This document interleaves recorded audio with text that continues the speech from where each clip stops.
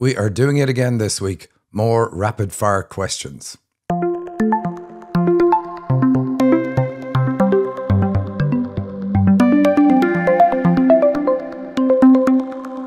Welcome to the Dream Interpretation Podcast with Michael and Sandy. Due to the popularity, here are some more rapid fire questions and answers. What does it mean when you levitate up while in bed in your dream? Well, levitation in a dream is about having a strong intellect. Yeah, we physically, our body can't move, but we mentally project our mind. So it means that you are mentally rising above a problem. That's ultimately what it means. That's what flying in a dream means, using your mind to move away from the emotional state of the issue.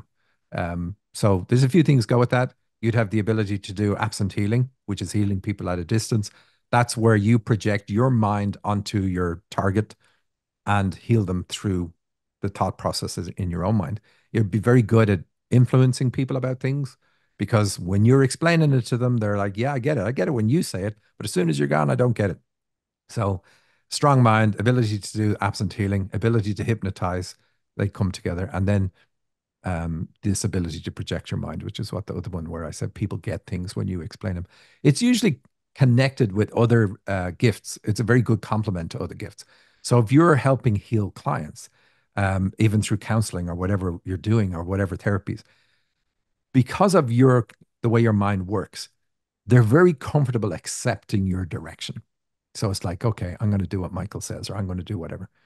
And it's very beneficial for them. You know, it gives them the clarity. Basically, you're projecting your clarity onto them and they get it. What about a timeline dream, not fluid or quirky, as unusual? Not what? Fluid or quirky? I don't know what you mean by timeline dream. Are you changing ages in a dream? Because you can change ages in a dream and it doesn't matter. It doesn't bring you back to age 2 if you're 2 in the dream. It's different symbols will represent the timeline of the dream. Mm. What does it mean to hear somebody calling your name that wakes you up? Oh, probably means you're clairaudient. It's that you hear your guides. Now you probably have another mechanism too, but it's kind of cool. Do you wake up with songs in your head that you can't get out of your head? This is one of the things that kind of identifies a clairaudient. They have a part of a song in their head, like a half a line, and it just repeating on a loop. And they're like, oh my God. So what you do is you acknowledge that. And then once you acknowledge that, another song's going to pop in. It's going to be another line or part of a line. And you just put them together. And eventually, when you acknowledge the last piece, that's the end of the message. And all that looping stops. If that happens for you, you're definitely clairaudient. So this one's interesting. I used to have a reoccurring dream in which I was trying to swim up to the surface in the pool, but I always ran out of air. Their friend suggested it might have been a birth trauma dream. My mom told me I had the umbilical cord wrapped around my neck. After this info, I never had the dream again. Yeah. Perfect, isn't it? Yeah. Yeah. We're in water. We develop in water, of course, in the womb. And if it's around your neck while you're being born, you're in water or you're in that space. It's not good. So that's one of the things I said like earlier. If you're working on issues around masculine side, when you stop dreaming of men, you've knocked it on the head. Now they'll come back later on. You'll have to do more. But so here, if somebody tells you what it means and it stops, you can be pretty sure that's nail on the head. That's what it's about. So does it mean, oh, now I know what it is? Great. No, no, no, no, no. You know what it is. So now look at how it impacted you in your life. Could you imagine the terror? Like if I said, okay, let me just choke you for 90 seconds and then we'll have a conversation the way we're, a normal conversation after that. You're like, no way, I'm reporting you to the police. I'm doing all this sort of stuff. So something like that happened to you and you don't have the conscious memory of it. And the dream is trying to show you, look, this happened. You've got to deal with it because it's major. Yeah. So this person said, whenever I realize I'm lucid dreaming, I get so excited that I wake up. If Ah, we yeah, can, me too. I hate it. if we can stay in there, what could be a good thing to do with that dream? Ask the characters in the dream what they represent. So it doesn't matter who they are. You can ask the chair, what aspect of me do you represent? Ask the cooker. If there's a person, talk to them, but always ask them what they represent. Why are you in the dream? Because they'll be able to answer that. If you can identify guides, then you can ask them, what's the dream about? What is the dream asking me to do? They will be able to answer that. In fact, guides in a dream can answer anything. They're the spiritual authority, and you unmask them by if they have a title, like that last one person who had the custodian, the librarian, the principal, all that. They're all guides. So if you were lucid in that dream, you could ask any one of them anything you wanted, and their answers will be true. Guides are the only character in a dream that are infallible. Everybody else only fits the profile of why they're in the dream. And if you ask them anything else, they will answer it, but it doesn't matter. It means nothing. Don't even listen to anything else they said. So yeah, you can very quickly get at the meaning of the dream. And if you're told it in a dream, it's very profound. Like it makes sense. Because remember, I said you know why you're having the dream during the dream. So when your guide tells you, you just wake up with that amazing sense of, I just figured this out. This is true. Like it really hits home. It's really good. Mm. So fear of heights dream, ending up somewhere that is difficult to traverse or get down from. Well, if you have a fear of heights, then you're going to use that in your dreams to represent other things that bring up that same sense.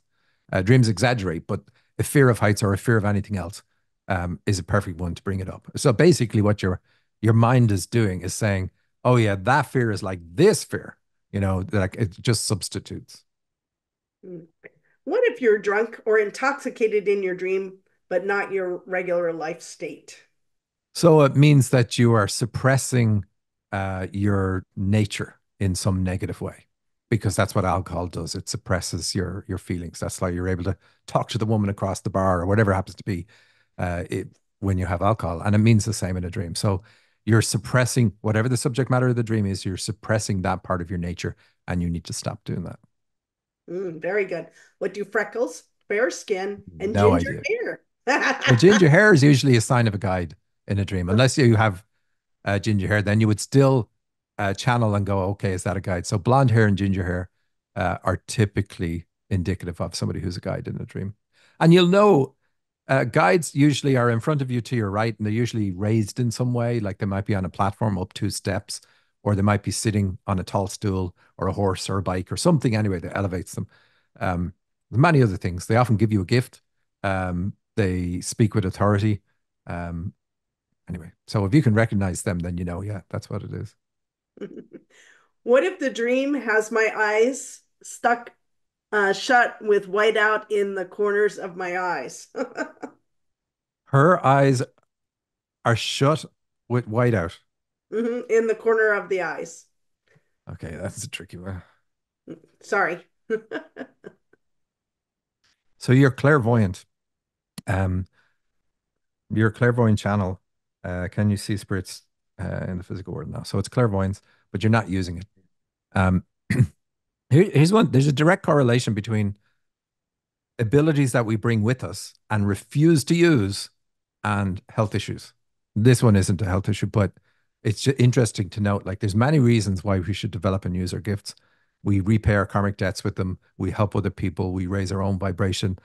But it keeps us healthy to use our gifts. But you've got that ability, but you don't want to see what you can see. So whiteout is the whiteout is negative on its own, but the corners are also negative in a dream. So you've limited your clairvoyant ability. Stop Mm. it. Very good. What's the difference between a dream and a vision while you are sleeping? Well, if it's a vision when you're sleeping, isn't it the same thing? I'm not sure I understand the question. But if you have the clairvoyant ability where you get movies, then the vision is going to be more reflective of just how nature is, whether it's nature in the spirit world or something happening here. So we can have visions that we don't interpret. But if you are clairvoyant, which is you get images from the spirit world when they're talking to you, then a vision you would interpret it the same way as dreams, looking at the symbolic interpretation of the various different things. Let's see, is that true for this dreamer? Is that true for this dreamer? Are they clairvoyant? Yeah, they are clairvoyant. I don't think you get the visions. I mean, in the sense of just take them at face value. There's something quirky about it. It's kind of like they go in the direction of what you would like things to be. So you can't really interpret them. Um, yeah, they're more feel good, like motivational experiences for you, I think. Mm. And someone asked, what does childhood home generally symbolize? It symbolizes issues from that time in your life. And it's like it's the most common house that people find themselves in their dreams or in their childhood home. When you work on yourself, what you'll notice is the timeline of your dream is later and later and later, and which is really nice because it's like finally I've kicked all the things that I started off with. I've dealt with those, but yeah, childhood. It just says here's something that went on that you need to look at. If you have older brothers and sisters, it's great because then you can ask them like what was going on when I was born. If you have younger ones, then you can look at how they were treated and go, I was probably treated that way too. But if you're on your own, you're very reliant on your dreams showing you the way things actually were. Mm. What about meeting someone in my dream that I knew as a small child, like 1 or 2 years old, and it felt like an euphoric soul connection? Wow. Somebody can remember somebody. Okay, you must have known this person later than the age 1 or 2, presumably for you to. Although I have a friend, I remember we met somebody one time. We were in our 20s. I go, "How did you know that guy was Derek?" And he goes, "We went to kindergarten together." I'm like, get out of here." Anyway, I remember nothing before the age 9. I'm joking, but yeah. So amazing if you can remember somebody that was only there. What did they mean to you then? But it's going to be a timeline of the dream. It's going to bring you back to then. Um, is there a special connection with that person? There could be, especially because it's going so young. But I need to channel on it properly. If you learn to channel successfully, why do you need to interpret dreams as well? Ooh, I like Oh, that that's a good question. Yeah. Um, one. so they both have their values. The way it works is this: your dreams come from your higher self. Your higher self is the only spirit in existence that has skin in the game of your life, skin in the game of you achieving everything you came here to achieve. Your guides, your others, all these other things, they're going to help you, but it doesn't equate to the same level that your higher self is in it. If you go backwards in this lifetime, your higher self goes backwards. If you go forward, your higher self goes forward, raises in vibration. So your higher self knows the whole plan of your life, everything that was designed, why, what it's going to do for you, how it's going to help other people, etc., etc., etc. And your dreams cover everything. They cover everything about your life, everything about anything in past lives that hold you back, all that sort of stuff. And that's the big difference. They are the full map of your life. Channeling is like a, a, arriving at a corner or an intersection on a map and being able to ask questions about that intersection. Dreams tell you everything, where you're going, why, where you've come from, why, all that stuff. And channeling, you can ask specific questions, but you need to know what to ask. And you're not going to get answers. Like you can't just say, tell me what my guides want to tell me, because they can't break the rules. They can't tell you the stuff that you haven't figured out. They will certainly tell you things that are going to be useful and helpful and all that sort of stuff. But like I said earlier, they can't even tell you that you're infiltrated because they haven't looked to see if, but your higher self sees all of that. So if you know where you are and know if you interpret from your dreams, I need to learn to channel or I need to develop this particular skill set, then you can channel and ask all sorts of questions around it. And so the two are an amazingly good companion for each other. One tells you what you should be asking questions about, and the other one gives you the ability to ask the questions and get the answers. That's cool. Yeah, I like the map. Earth are the map, or dreams are the map, and channeling is the direction. Yeah. So let's see. When a guy told me you are an earth angel in a dream, does that mean a certain level? I remember Michael was talking about sometimes about spiritual levels. Something about spiritual levels, sorry. You're an earth angel. So you're already an angel, which means you're here as a light worker. Doesn't mean you don't have issues that you need to work on and all that. We need to bring an anchor, regardless of our level. We need to bring an anchor. We put a black stripe through ourselves in some way, and that allows us get to this dense vibration. But definitely, you're meant to be working in the spiritual field if you're at that level. You'll have loads of gifts. There's a few gifts that are given to anybody that's guide level or above, and one is prophecy. So you have the ability to know the future. All angels do. You also can access Akashic records. You wouldn't necessarily, that's something that a lot of people train to do and they shouldn't because they're idiots. You shouldn't be looking at that. It's like, yeah, I'm able to open the mailbox of my neighbor, but I shouldn't. And that's what reading the Akashic Records is about. If you brought the gift and you know how to use it and use it wisely. But if you're an angel, it's going to be automatic. If you need to help somebody, you're going to pull from those records the things you need to do. So there's many other, or you need to know. There's many things that you get because of the level. And then huge question is, why would you come here as an angel? What is your mission? That's going to be cool. Yeah, I like that. I think this will probably be the last one. Sometimes when I go to bed, I can hear a faint orchestra or just someone singing. Of course, there is not a radio on, and it's not related to a dream. Just curious. Yeah, yeah. Clairaudient. Yeah. Yeah. There's many different types of channeling. And there's some very unique ones. We come across people all the time in every course that they have their own special ability for channeling.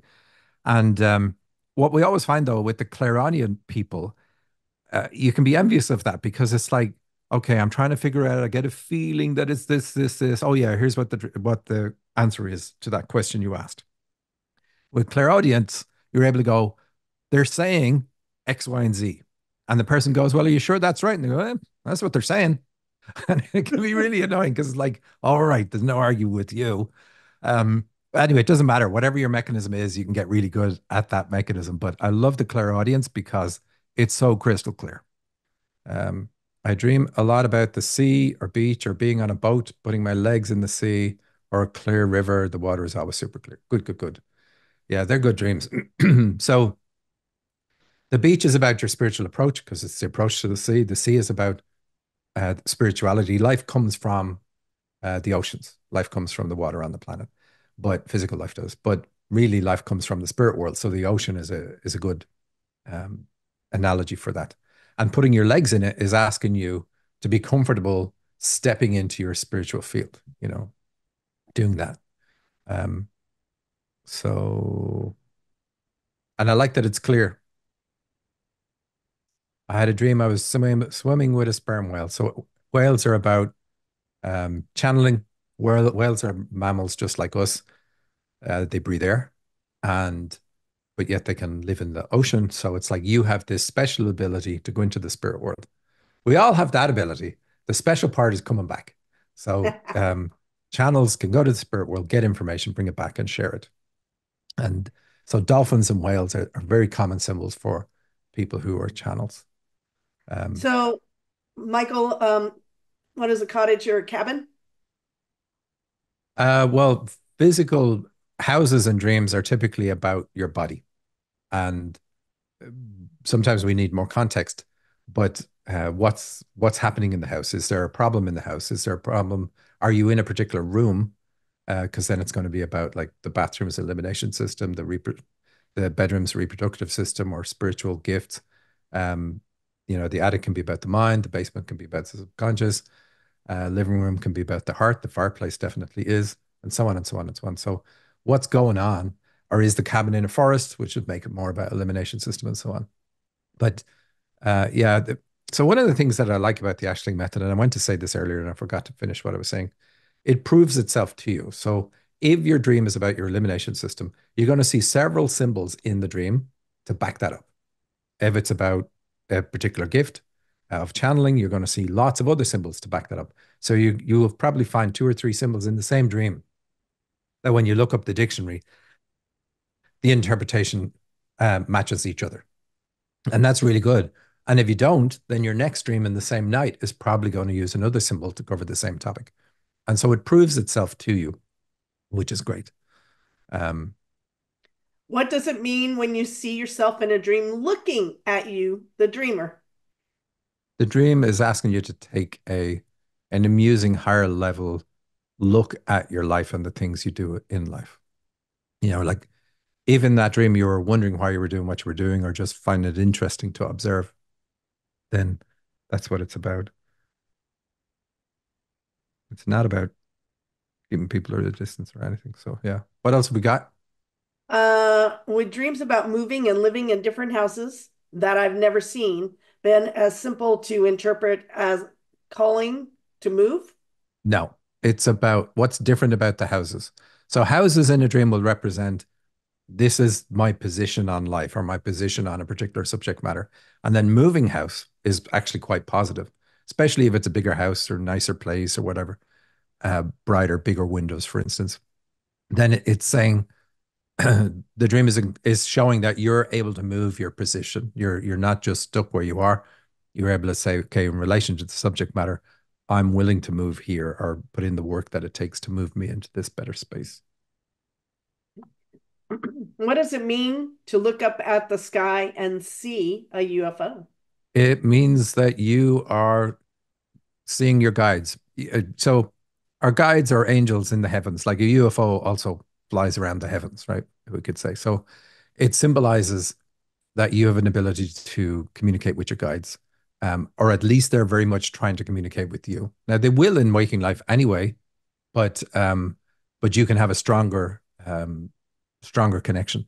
Quite often, what happens in these dreams is the UFOs get closer and closer, and then you try to hide and things like that. But ultimately, I see these dreams for people who are going to end up being pretty good channels at some point, or working in the spiritual field with their guides in a very strong way. You know, like they know what their guides do, they know how they help them, they know what their spiritual mission is, and so on. It's a very good dream. Okay, I had a dream that I was pregnant, and I told my partner that I only wanted it if he wanted it. Okay, so pregnancy in a dream is a bit like an exam that I talked about earlier. It's a new aspect of you is going to come into the physical world. It's about to be born. It's not about having a baby.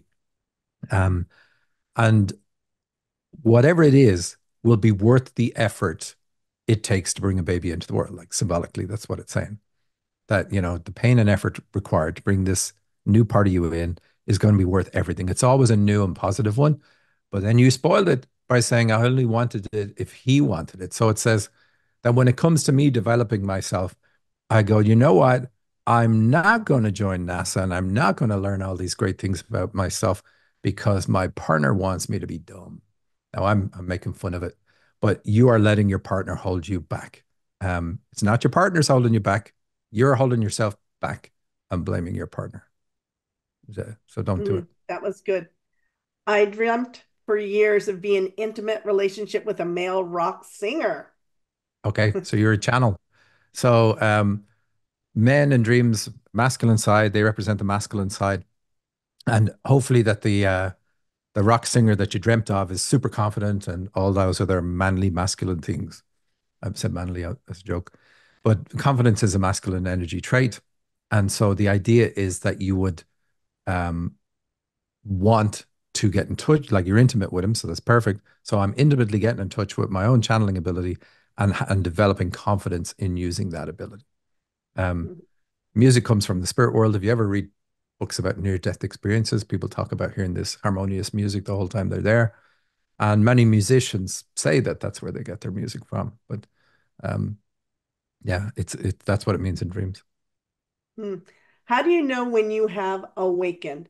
What was the event that caused your spiritual awakening?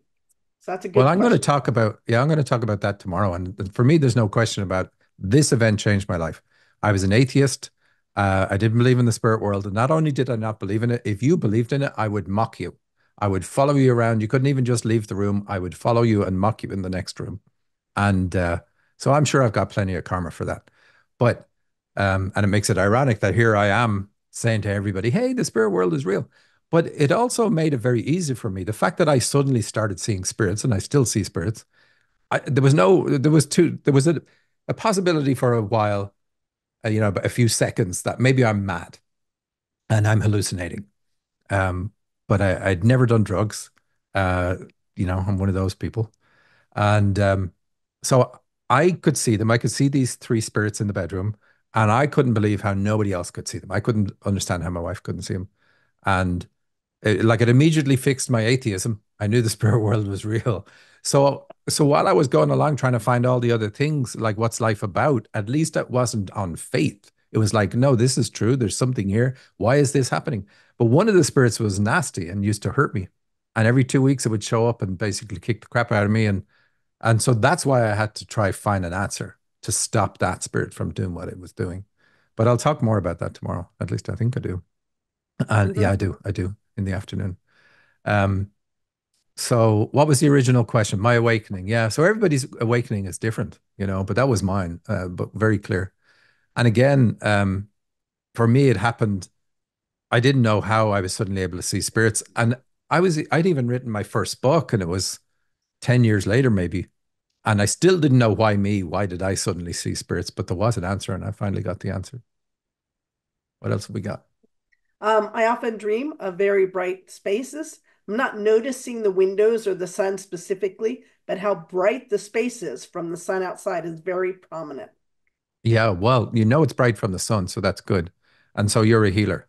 Um, and is it like reflections of the sun on the walls? Like, so it's hard to imagine this, but just super bright. Where's the light coming from? Is it a big, spacious place like a cathedral? That would all matter. But like quite good. Uh, yeah, quite a good dream. Like when you're working on yourself. If you go to somebody that regresses you to interlife, like to where you go between lifetimes and stuff like that. That sounds kind of silly. Our home is the spirit world. We don't go to a place and hang out till we get another lifetime.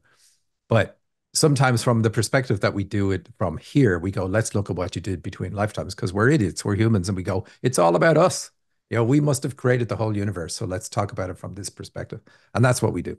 But anyway, if you do those kind of regressions, you will tend to see that you're building, um, like you go to a building that's a particular way one time. The next time after a lifetime, there's more to it. It has an extra wing, and then it's bigger again and bigger again. And eventually it becomes very cathedral-like. And then even beyond that, it can be like a cathedral with a glass dome and so on and so on and so on. So ultimately, we come here to unearth aspects about us so that we are more vibrant, higher vibration, understand more about ourselves, have less fears, have less darkness, let's say, within us. And I don't mean darkness like I'm in an evil way. But we come here to purge all of that. Take care. Thank you, everybody. Bye. Bye. Bye.